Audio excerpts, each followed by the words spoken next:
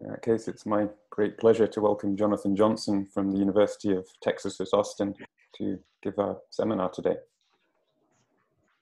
Take it away. Okay. Thank you guys for inviting me. I really enjoyed UCAB. I've been there one time for a conference, and that was a pretty nice department and pretty nice. Montreal's a pretty nice city, so hopefully I'll be there again one day. Okay, so today I'm going to tell you about the bi-orderability of pretzel knots. And this is based off a recent paper called Digitorin-free nilpotents, pretzel knots and bi-orderability. Yeah. So I want to start off just by telling you about why someone may want to study this. So here's the outline of the talk today. We're going to first just talk about some general things about bi-orderability and knot groups, and then we're going to talk about a possible connection to cyclic branch covers, and then we're going to go to the specific results that I found on pretzel knots and talk about the technique that I used to get those results. So let's start off talking about bi-orderability and knot groups. I guess I should start by defining a bi-order. So a bi-order on a group G is just a total order that's invariant under both depth multiplication. And the group is bi-orderable if it emits a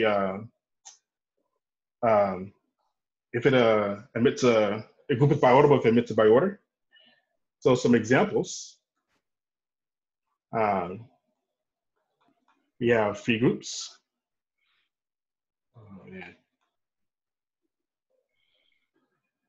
Also, if G is abelian, this is.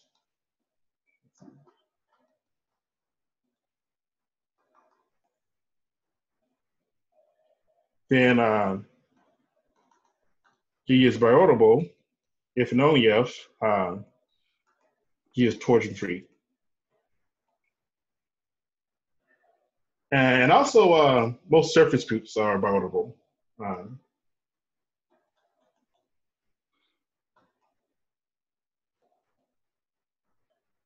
All the ones except for RPE2 and the Klein bottle.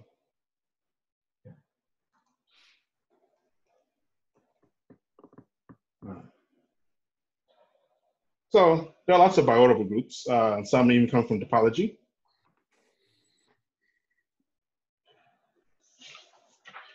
So what about for knot groups? All right, so if we have a smooth knot in S3, we're going to look at the knot complement, and the knot group is the fundamental group of the knot complement. Also just to remind you that we're going to use delta K to denote the hexagonal polynomial of a knot. And as a result of Harvey-Short, well, it follows from the result of Harvey-Short that for any knot, the fundamental group of the knot complement, the knot group, is always left orderable. So left orderability provides to take some very interesting things, well, for things such as like Seifert fiber spaces and graph manifolds, and left orderability is sort of this rich theory for rational homology spheres. But it turns out when you have positive first Betti number, left orderability just doesn't do anything interesting. So so knot groups are three manifold groups of manifolds with positive first Betti number. So left orderability is not going to say anything interesting here.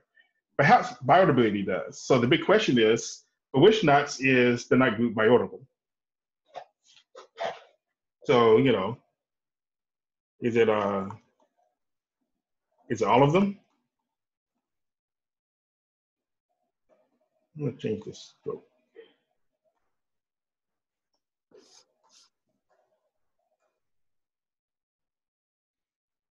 So consider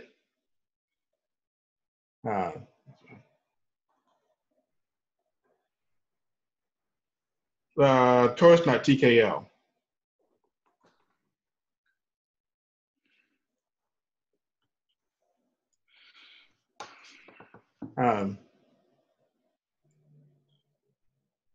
If I want to get a presentation for the knot group of this torus knot. There's a well-known one where I have to have two generators and one relator. That should go away.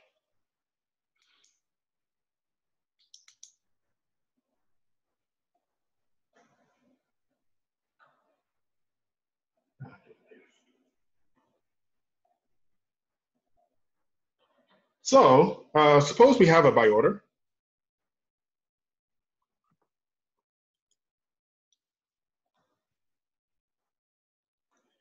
Then, well, this group isn't commutative.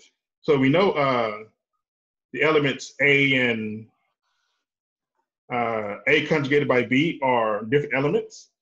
And we might as well suppose that A is less than A conjugated by B. And if this is true, then since bi-orders are invariant under left and right multiplication, they're also invariant under conjugation. So we can just,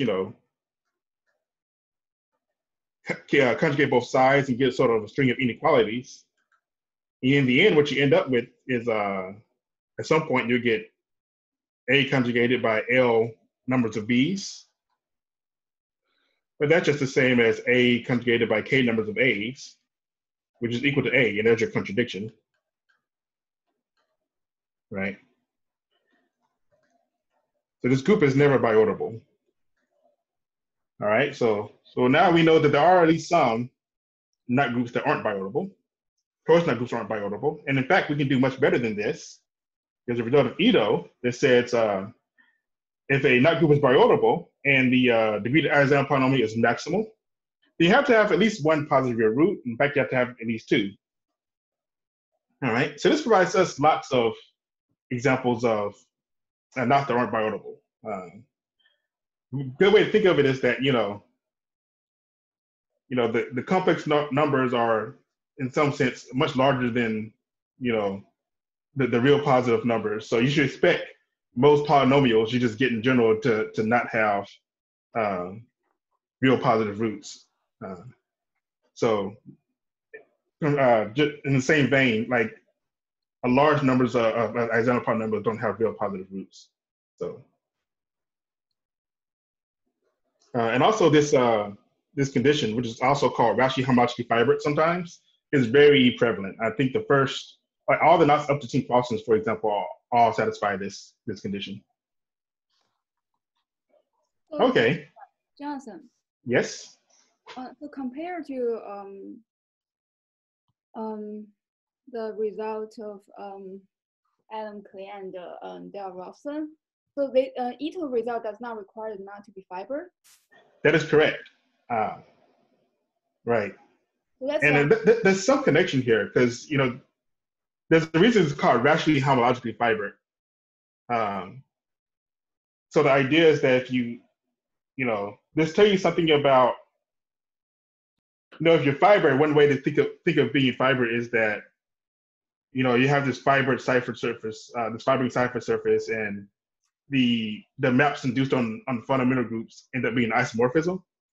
It turns out if that map is just injective, then you get the same result. So this is stronger. Which paper is this, Ito's? I think it's called a bi-orderability obstruction for rationally homologically fibered knots, I want to say. Thank you. Yeah.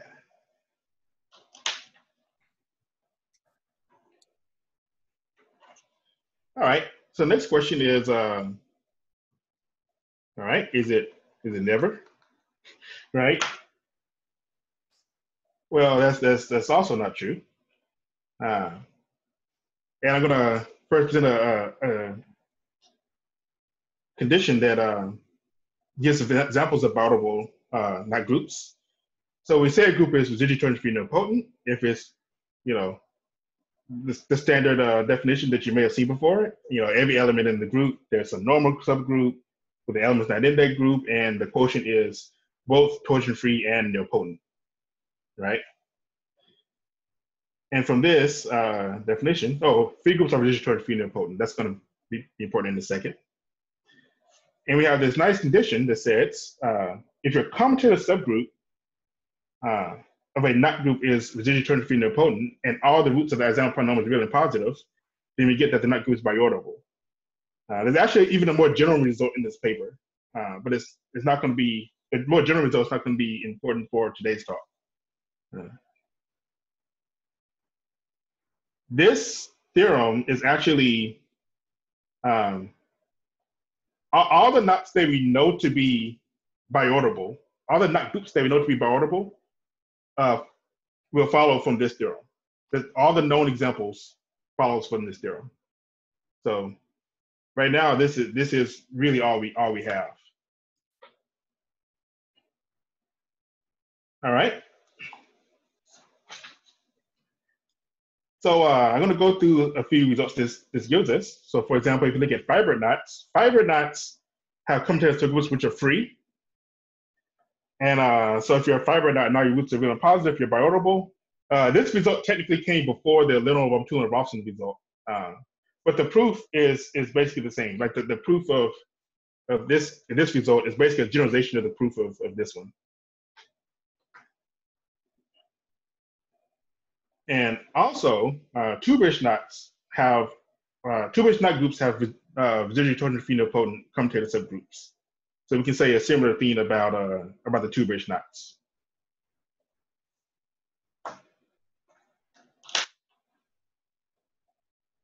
All right. So so they give examples like, the figure-8 knot, for example, has residually ternary nilpotent, has bi-orderable knot group. And also, so for example, a new example from this theorem would be, 8-3, which is just the, the four two-bridge knot. Look like this. A double twist knot, I should say. Oh, I did that wrong.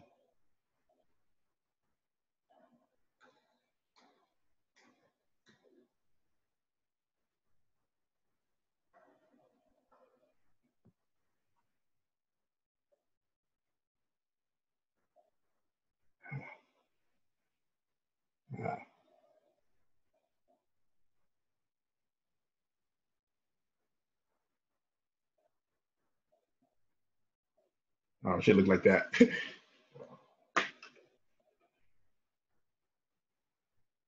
All right, this is actually one of a large family of new examples we can find using this result. So every two-bridge knot has a diagram that looks like this above. And there's a result of Leibovich and Murasigi that says if you have your two-bridge knot configured this way, we sort of can parameterize our knot using these integers, these k's. And if all of those k's are positive, then as our polynomial always has all real positive roots. So this gives us plenty more examples of knots that have bi-orderable knot groups. All right, so this is sort of a nice family, right? You can sort of describe it in one phrase. So now we're going to take a little bit of a detour into cyclic branch covers. So given a knot, we're going to denote the info cyclic cover of S3 branched over the knot by sigma nk, in standard notation. And I'm going to talk a little bit about Alfonsavo's invariance. If you have a closed connected orientable V manifold, I might have forgotten adjective there. I don't know if I did or not.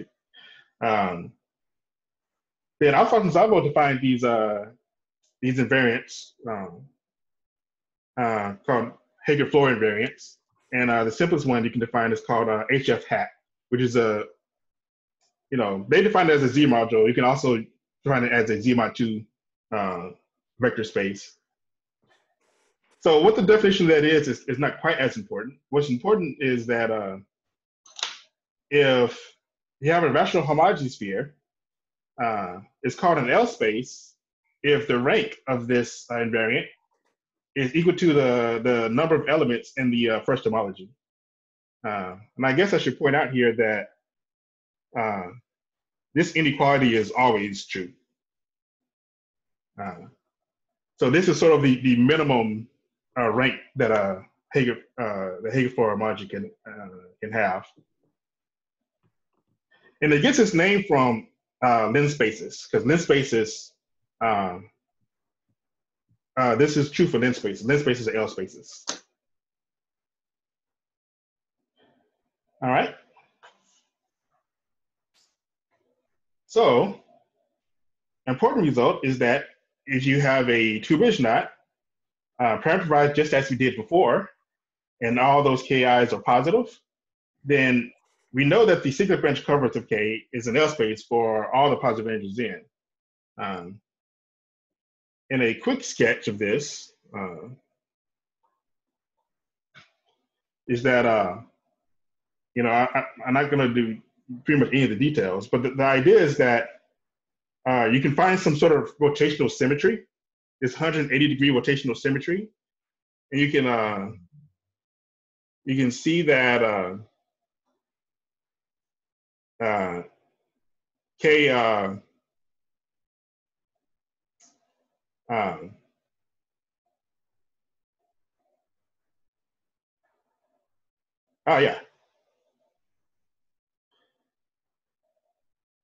You can see that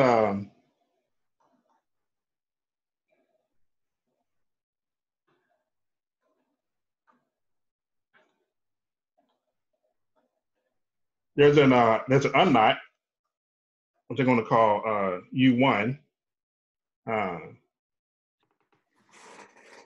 Just that if I think of that, there's a 180-degree rotational symmetry of S3, which fixes the knot K. That's what's important. All right, and because of that, we can quotient S3 by this rotational symmetry around its axis U1, and we get some new knot U2, right?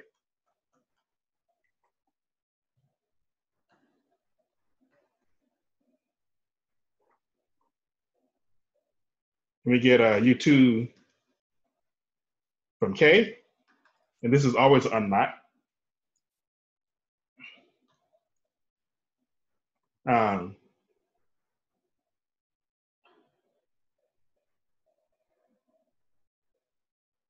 And so we get a diagram sort of like this. I'll do it to the side here.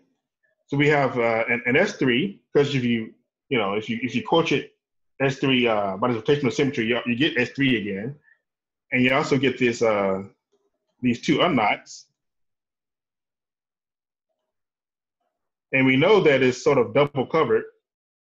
I call this sigma. I want to do this.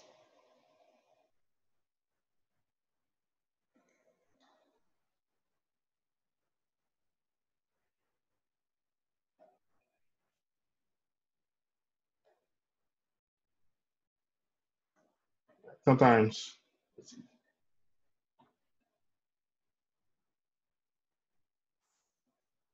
there we go. Sometimes you just need more paper. All right. So the picture that we have here, this is great. All right, we have X3 and these two unknots, U1 and U2.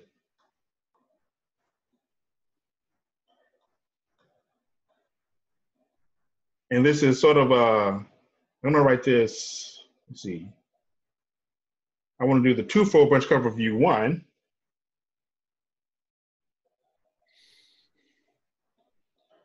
And not bother U2. And what I get in that case is I get S3 again, because the branch cover over unknot is always gonna give you S3.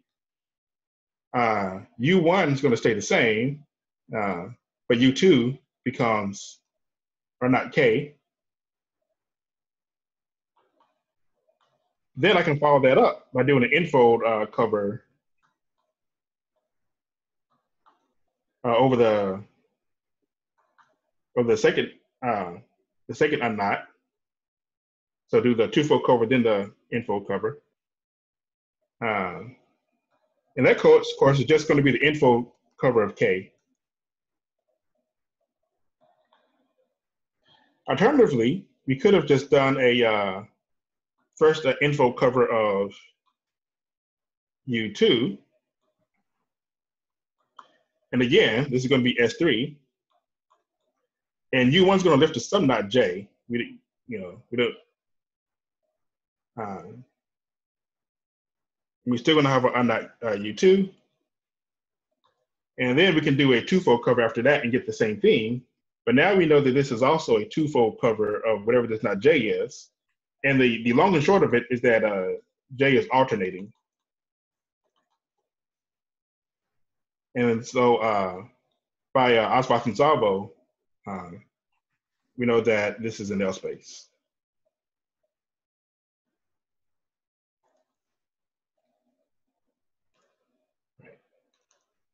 That's the long and short of how the proof works.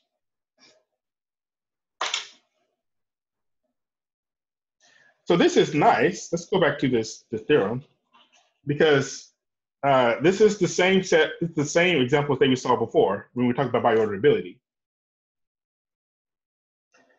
To make things more interesting, it's a theorem of Gordon that if you're a two-bridge knot with zero signature, then there's some secret branch cover. Well, for n sufficiently large, your secret branch covers will always have left orderable fundamental group. Do you mean the signature non-zero?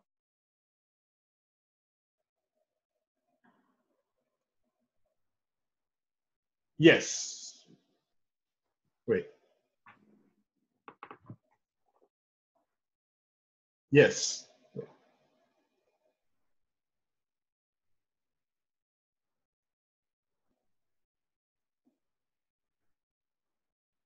Yes, that's right. Yeah. Good. Yeah, that's right. All right, and all knots known to have bi-orderable knot group always have isoidal polynomial with all real roots. So all known examples have signature 0. And in light of, this is part of the L space conjecture. So being an L space should correspond to not being left orderable. This tells you that all our known examples don't fall into this category, right? So so far, this gives us more evidence that there's this connection between these properties of the cyclic branch covers and bi-orderability that seems to be overlapping some. And the reason why this is important is that both of these properties are very rare. It's very rare to find a knot that has bi-orderable knot group. Most knots you just expect to just not be bi-orderable. And also it's very rare to find a manifold, a knot whose cyclic branch covers are all L spaces and are never left orderable. So when these line up, even on, and there's actually multiple claims when this lines up, it makes you think that there's got to be something going on here. So this motivated this conjecture, which says that if a knot group is bi-orderable, perhaps this is only true precisely when all the cyclic branch covers are L spaces. And of course, in light of the S space conjecture, this would have other analogous conjectures to it, right? You can also talk about this in terms of not being left orderable and not having a coordinable top foliation. All right, so now let's talk about pretzel knots, right? Those are in the title, so I should talk about them at some point. All right, so let's consider the genus 1 pretzel knot parameterized by P, Q, and R this way. And we're going to assume that that 1 is less than Q and less than R, and this is because if you permute parameters, you get the you get the same knot. And also, if you reverse the sign of all the parameters, you get the same knot up to mirroring. And of course, bi-orderability that doesn't care about mirroring at all. So we might as well just assume that Q and R are positive. I also want to point out that if any of these parameters is plus or minus 1, then this knot is a 2-bridge knot. And 2-bridge knots, we already know they have residually free nilpotent commutative subgroups. And in fact, these are all going to be genus 1. So they're either going to have 2 real roots, 2 real positive roots even, or no real roots. And so there's nothing more we can say about these examples all determined already. We already know the bi-orderability of all these examples. So we might as well not focus on those. So I might as well just, go ahead and spoil the ending.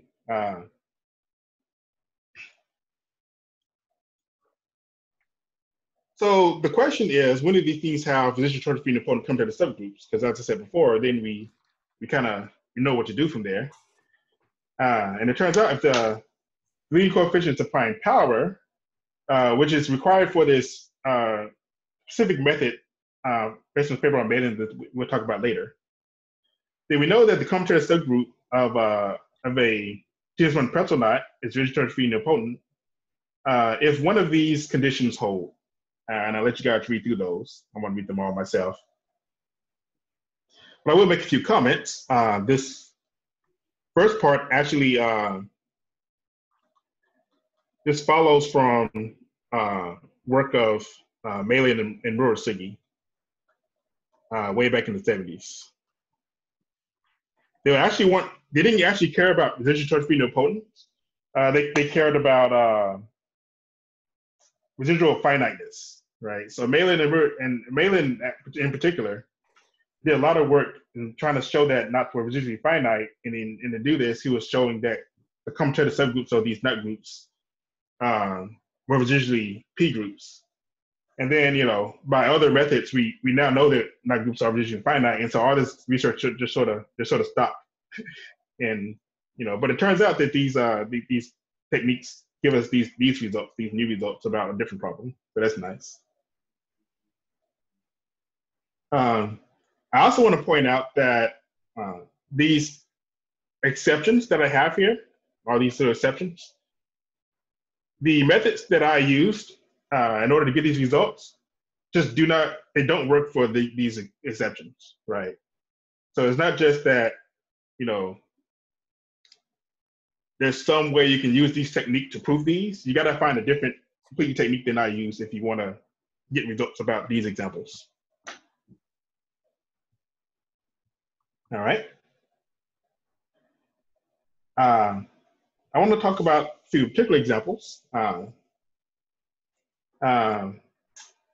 So if you have this genus 1 pretzel knot, we can tell you exactly what the accidental polynomial is. It's going to be a quadratic, and it's this thing right here. You can read it. And this parameter n is just based off of, this matrix, which basically comes from a cyclic matrix.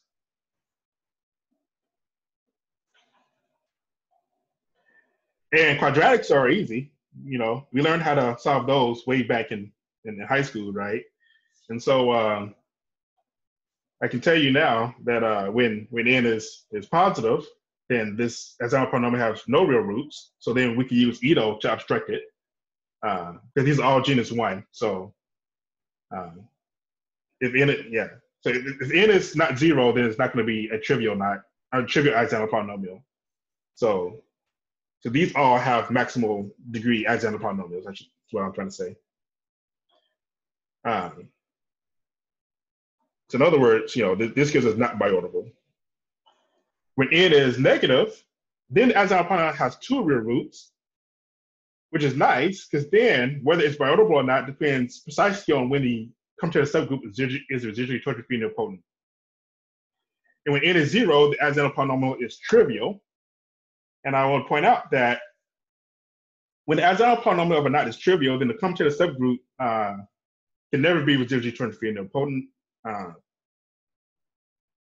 And this is because you can use the accidental polynomial to show that the commutative subgroup in this case would be perfect. actually. And perfect groups are never residually nilpotent, so they can't be residually torture-free nilpotent. All right, so this means that if we have trivial accidental polynomial, then the previous theorem that we use to show bi-orderability, it just doesn't apply. So we got to find a whole new way of showing bi-orderability of a knot group in order to handle those examples.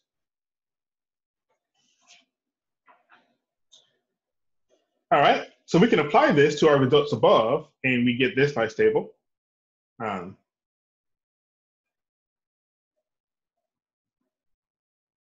Yes. In this notation here, this is just the leading coefficient of the accidental polynomial.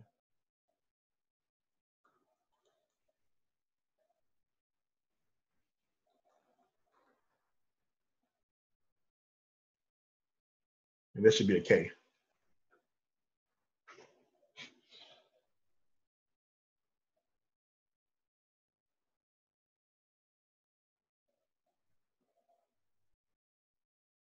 So in particular, I want to point out that this family here, in a recent paper, it was shown that for this family, that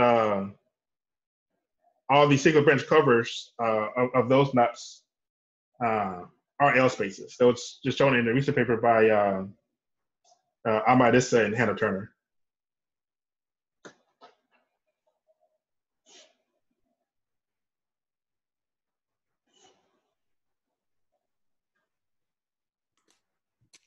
Okay.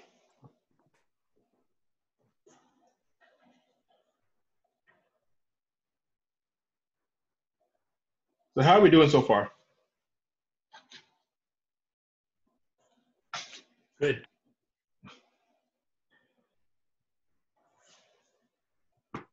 So I'll go over a couple other results. Oh yeah, this is really important.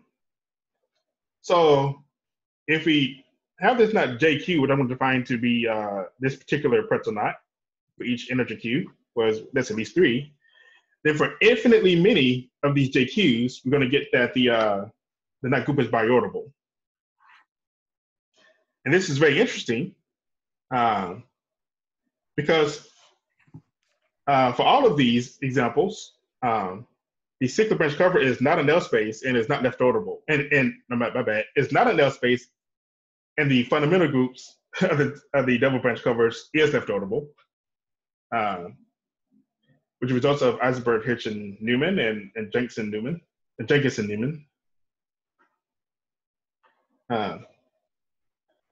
And this is, and what this means is that if you remember the conjecture from earlier, it means that the forward direction here is actually false, right?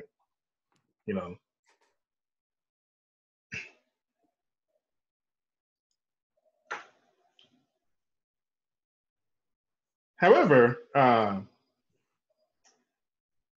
backwards direction is still open.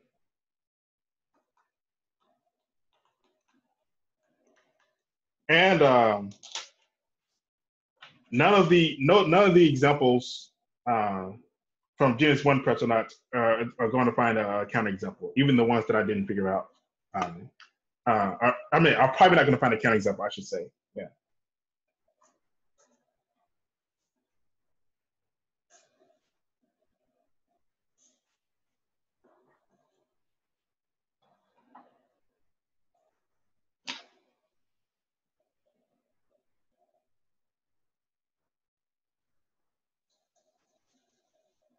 I would also like to point out one more result, which we can also have, there's also pretzel knots that aren't genus 1. And here's a nice infinite family of pretzel knots of arbitrarily high genus. And each of these pretzel knots also has a bi-orderable knot group.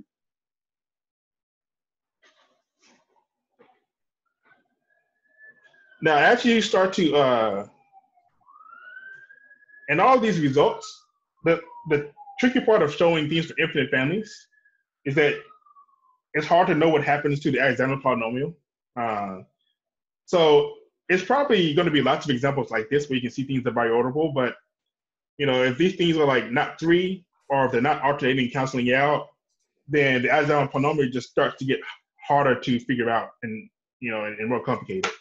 So that's the reason why you don't see more of these heterogeneous examples here, right? You just got to do a little more work to understand the Eisenhower polynomials, which I didn't do, but I'm sure someone can do it. All right, I want to talk a little bit about how I got these examples. So I've talked a little bit about this this technique from Malin, and this is basically how it works. So you start off with the minimal genus cipher surface, and we're going to assume that this is unknotted, which just means that the fundamental group of the complement of the surface is free. And so the idea here is that you have some knot. I'm just going to draw the young knot so it doesn't get too complicated. And perhaps you have your cipher surface here. Then you get this natural inclusion of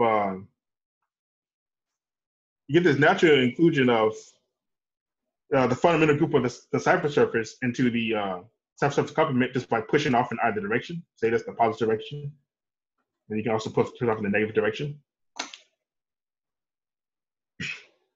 And there's a little bit of festival base points, which I'm not going to go over. So there's a way you can make this precise. So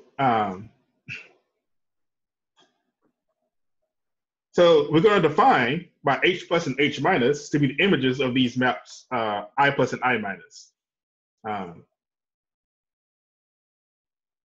So important things to point out here is that these groups are going to be free groups of the same rank, right? So these are just, and then this is just an embedding of it's an embedding of a, free group of some rank 2G, embedding into some other free group of rank 2G, right? That's what's going on. That's what these things are doing. And we know this is embedding because it's minimal genus.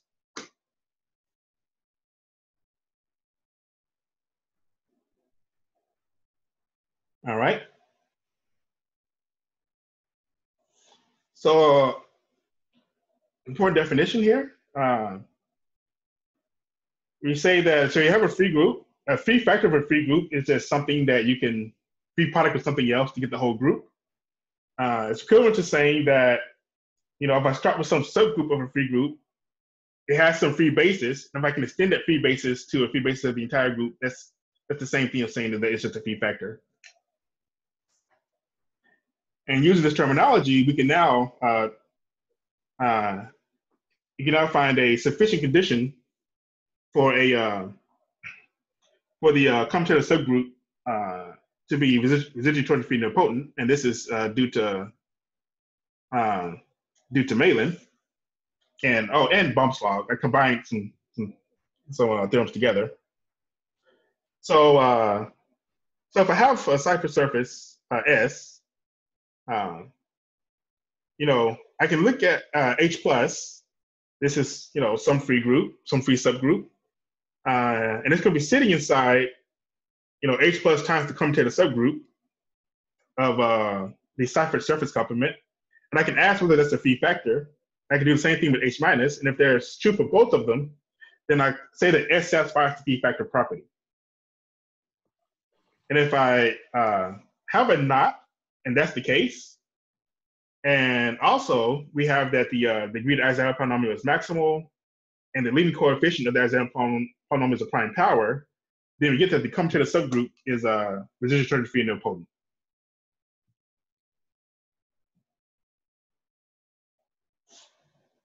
So this is going to be the tool that we're going to use to sort of investigate these examples.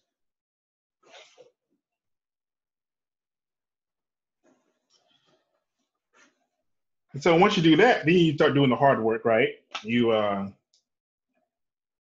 if you have a matter of fact, if you have any pretzel knot where all the parameters are odd, and you have an odd number of parameters. You have this nice unknotted minimal genus cipher surface just sitting here. And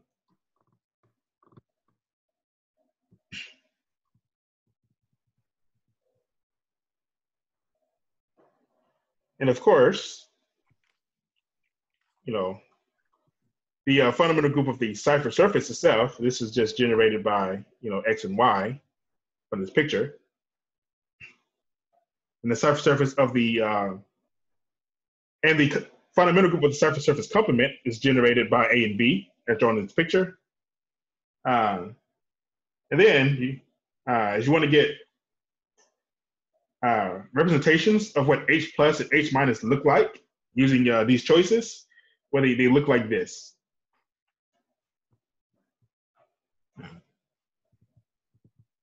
So H plus is just the group generated by these two elements, and H minus is the subgroup generated by these two elements. All right. So with that done, let's say I actually wanted to check to see if one of these guys has a digitally tortrefino-potent commutative subgroup. What do? Well, you first want to check to make sure that the Alexander polynomial has maximal degree, which is easy, right? Because this is true if and only if, the n equals 0. And just to remind you what n is, it's this guy here.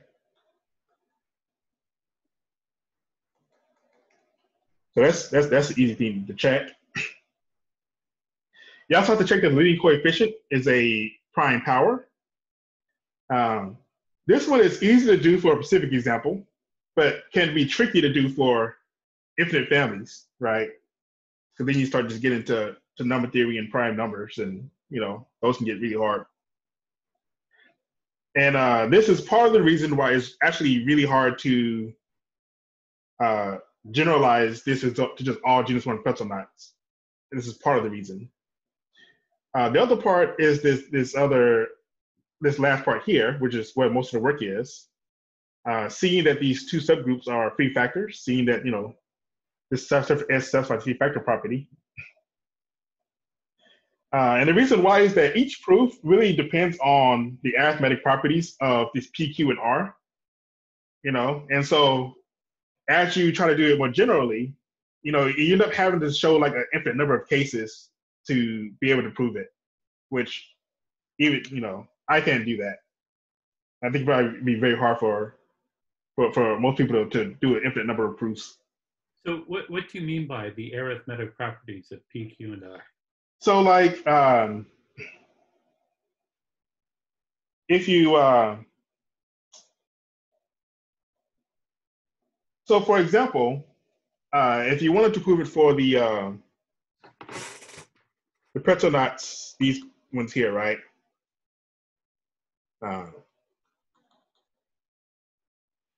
There's a proof for when R is even, and then there's a proof for when R is odd, right? And you gotta have to do these as separate cases, right? And if you look at when P is like -5, this is another one that I did.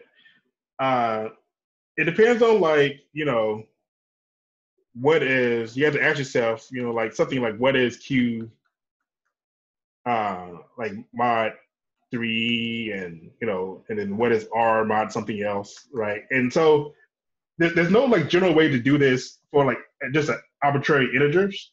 It always depends on what these guys are, modular of each other, right? If they're all relatively prime, you're gonna get one proof. If they're not relatively prime, you gotta do something a little different. And that's kind of what I mean. Right. So that's what I mean by arithmetic properties. Does that make sense? Yep.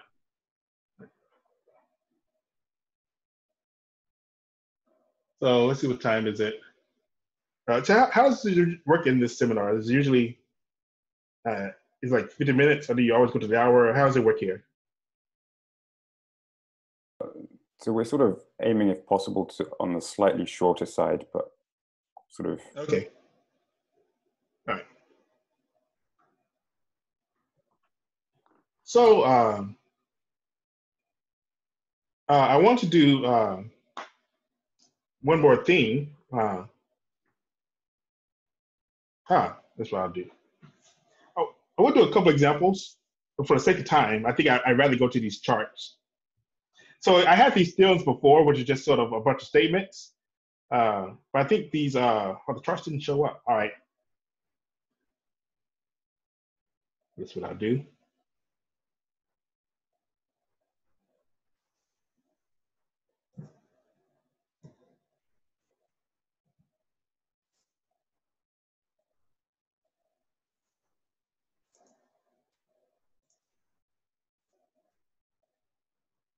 All right, so here are the charts.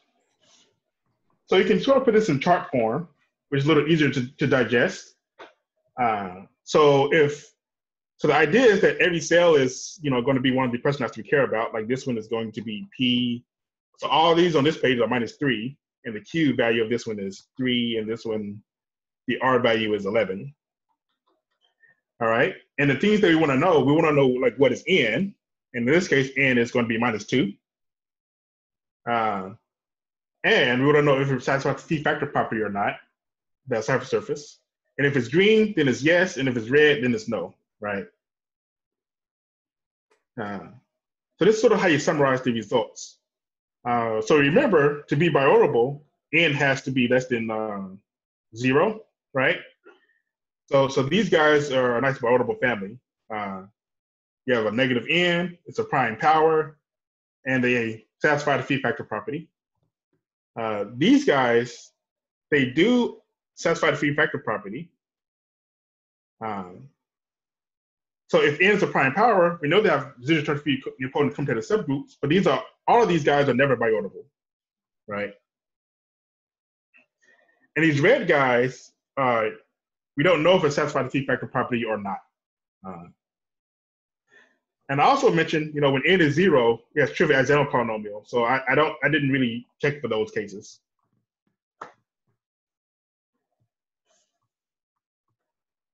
All right. So for all the -3,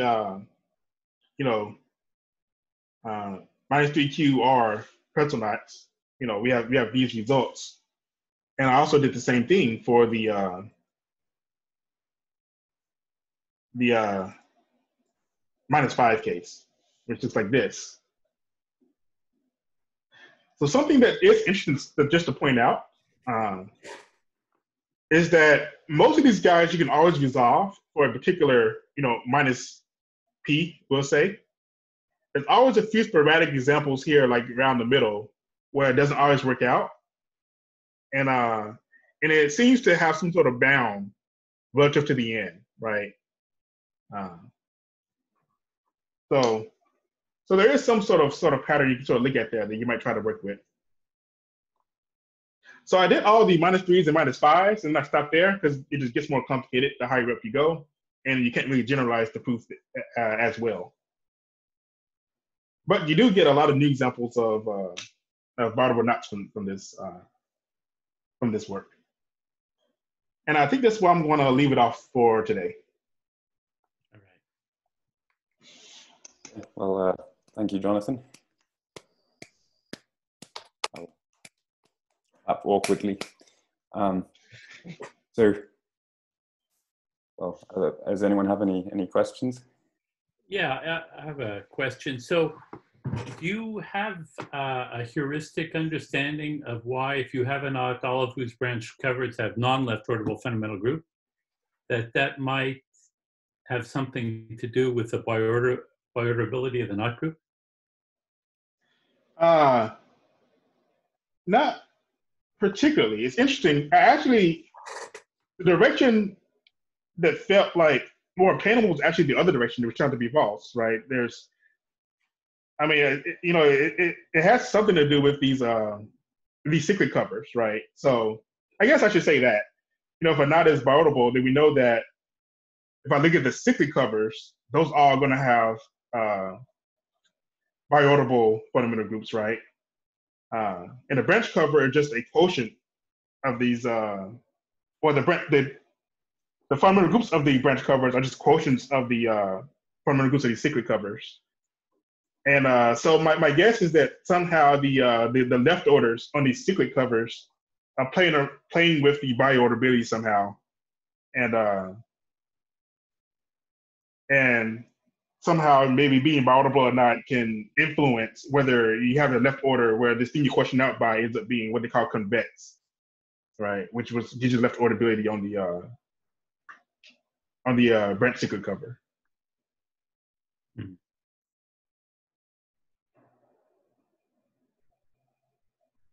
So there could be something there, and that has been results that show that bi-orderability does affect what types of left orders you can have on a group.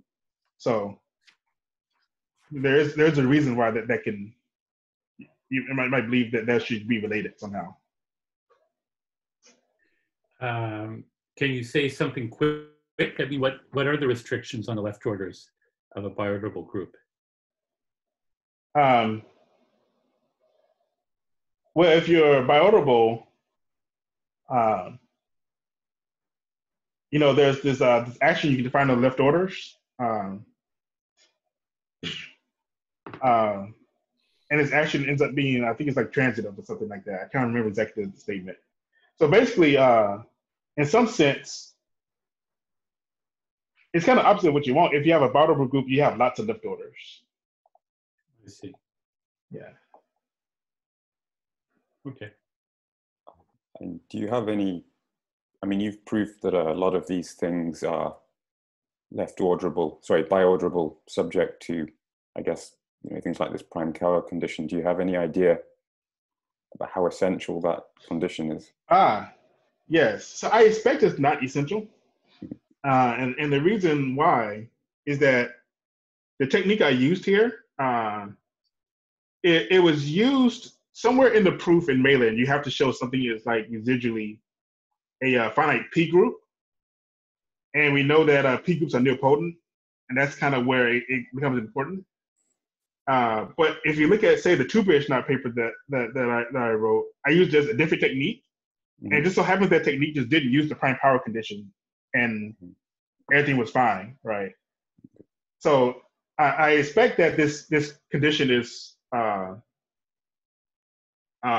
prime power condition is more important for the technique used here than it is for the results in general. Okay, so you probably think that even when you don't have a prime power, they might still be bi-orderable. You just can't prove it. Yeah. I have two questions. Mm-hmm. Can you first remind me, like, which direction has counterexample? I forgot. All the cyclic branch cover is left orderable. Right. And the I1X is bi-orderable. Which direction you guys have a counterexample? Yeah. So bi-orderable does not imply. Yeah. Oh, okay. Oh, okay. Bi-orderable does not imply this is L space or not left orderable. Yeah, or not left orderable, right? Oh, yeah. Okay. Oh, thank you. And also, you mentioned earlier this Ito's obstruction bi-orderability. Do you say how is it possible to relax the condition on the Alexander polynomial?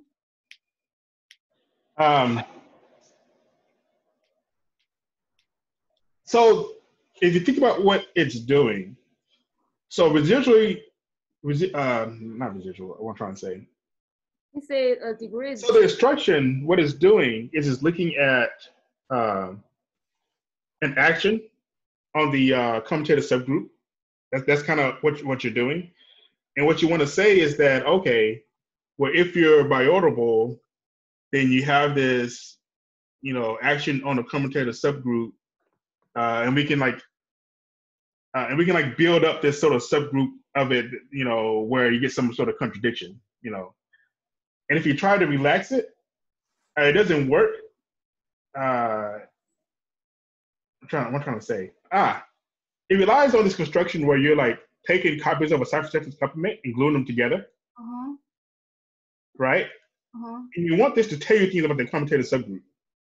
And what this condition what this condition guarantees is that at the level of fundamental group, these things actually embed into the infinite cyclic cover. That's what's going on, right? You want these to embed on the level of fundamental group. Because they embed, then if the commutative subgroup is like bi-orderable, then we know things about what's going on like these really small guys, which we can handle. Small guys are easier to analyze. Wait, but can you always... This doesn't happen when, yes? But that's a cipher surface, right? You can always make it incompressible. Sorry, maybe I misunderstood. What do you mean by embed inside the cyclic branch cap? I mean, like,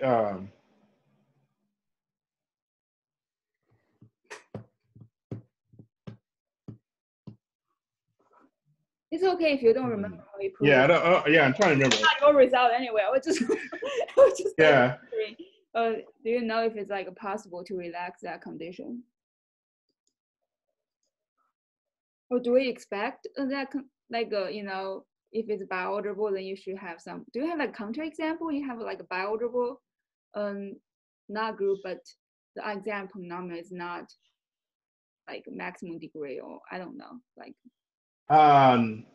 Not for things that are like hyperbolic.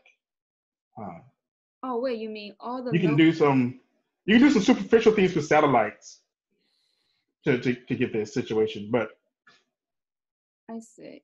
But not for hyperbolic knots. For hyperbolic knots, the only knots we know things about is when the azimuth polynomial is maximal. Okay, I see.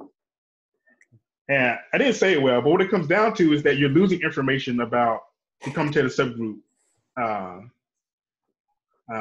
when